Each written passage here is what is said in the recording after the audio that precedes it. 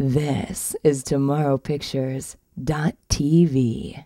I can breathe. George Floyd. And we're doing it in Washington and D.C. We're going to do something that people haven't seen before. In the brief span of 30-odd years, the world has seen an inventor's dream.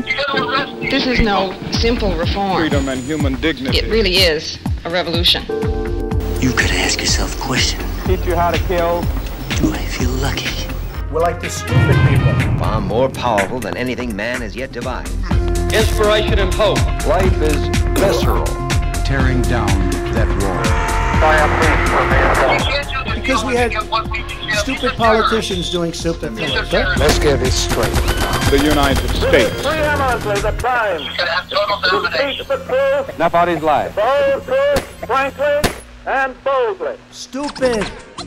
He hasn't really talked about that, and in anything that I've heard, it's always been bad things.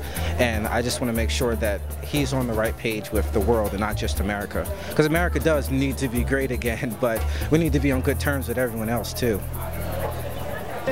Do you think that he does his part with the environment? To destroy it? Yes. He does your part, my part, his part, everyone's part, like all of Mexico's part of Asia. Do you have any issues there? Do you have any concerns there? It's like it's kind of a shift in like the demographic of like the people who are coming into Europe. Like traditionally, it's like there's the traditional people in Europe from the 1940s, and now there's lots of people from the Middle East coming over and from Africa and all those nations. So I don't know if it's a bad thing or not, but it's upsetting like the economy there. So we'll see how that works out. So yeah, we should pay attention to Europe and see what's going on with the turbulence there. That's what I think. I'm not going to be naive and go, oh, my country's the best.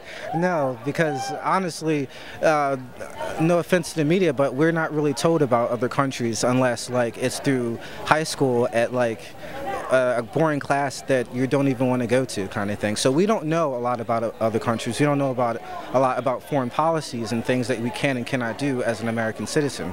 So I just feel like if we talk more about that, we get places. Yeah. Questions, concerns? Trump? Can't stump him. Yeah. Can't stump Trump. We should all say it like at once and like be like, woo. I think it's Good. We got yeah. Are you doing it? Ready? 1, 2, 3. Can't stop Trump! I am not a big fan of the environment, and about his rules about the environment. I'm 100% clean energy, and I was just talking about my mom with the other day about how if you see a country struggling with an issue, we have an oil problem. It's like very, very apparent.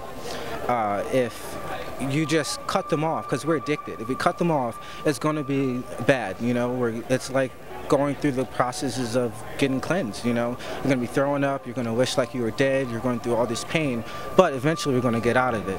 I understand that sometimes people in the oil who believe in the oil system are like, if we cut it off, all this stuff is going to go off. But just like an addict, we got to cut them off, and we can't just keep feeding you oil every once in a while. It's just not going to work.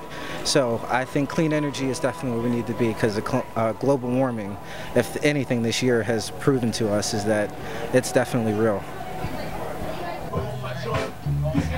Trump's position. He doesn't think it's real. I believe this is a paraphrase quote, but he said, so New York will be warmer now. Something like that, something to that effect. So global warming is your biggest concern? That's something I think as a planet we need to come together on. As a global community, that's something we need to take issue with. Tonight we'd like to say special thanks. We don't have much time to thank everybody, and especially to our friends in the business and to our wonderful friends here and all of you out there for your great loyalty. Justice will be served. I would simply like to say that I think this has been one of the great days of America.